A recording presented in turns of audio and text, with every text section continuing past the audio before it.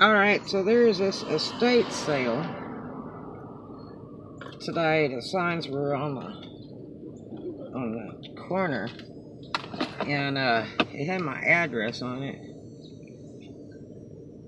and I was very shocked. And I thought, well, maybe my kids are estating my stuff off. They think I'm dead. Then you know I had to send them back, and then I would be in the state pen till I was dead. But actually, the people put the wrong address on the sign because I looked it up on the internet, and it was a different address. And they used like washable markers to make their signs and stuff. And it was a 2-day estate sale, which means someone has passed away, and they are getting rid of everything, and usually divided up amongst the family members through a designated CPA and somebody who's in charge of distributing the will benefits. So I don't normally like estate sales because the times I've gone to them, I went to several in Arkansas. The people die there all day long. It's the water, it has lead in it.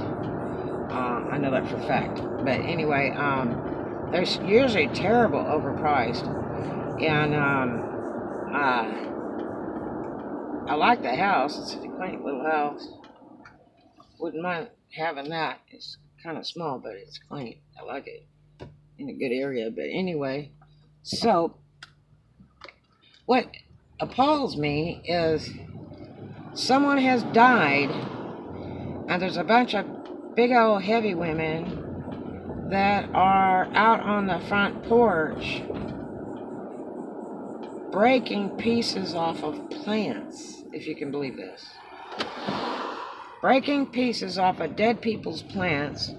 Now the house is going up for sale. They're not going to rent it or anything. I did inquire because I would like to have that house, but I would have to rent it first before I bought it to see that everything was functioning, unless it was some incredible deal. But it appalls me to see people that didn't spend a penny up there in that estate sale and are out on the porch breaking 1-foot-long pieces off of plants on the front porch.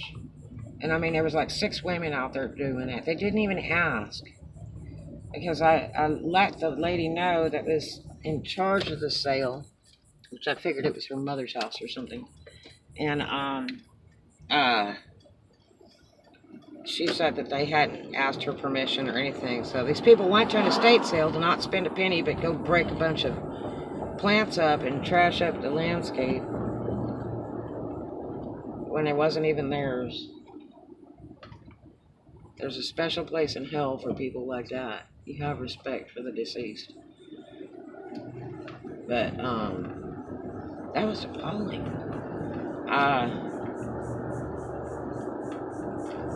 But anyway, I did let them know that their sign had my address on it. And one of their signs. And they did apologize. They had like 2 or 3 people making the signs, I guess. And somebody wrote the wrong address on the signs, but on the internet it has a different address.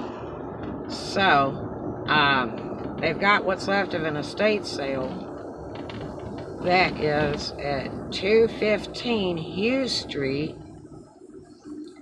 And really all that's left, today's the last day, is in Fort Walton. All that's left is some very beautiful wood furniture, really cheap. I would love to have the white leather couch that's there. I just have so much stuff. There's a little bit of cookware and some knick-knacky stuff, and some very beautiful embroidered and crocheted stuff. And today's the last day. They'll finish it when the people finish coming, and it will be 25% off whatever the price is marked. So you might want to check it out. I picked out a couple pieces of crystal and a couple pots myself, actually. They weren't too bad price.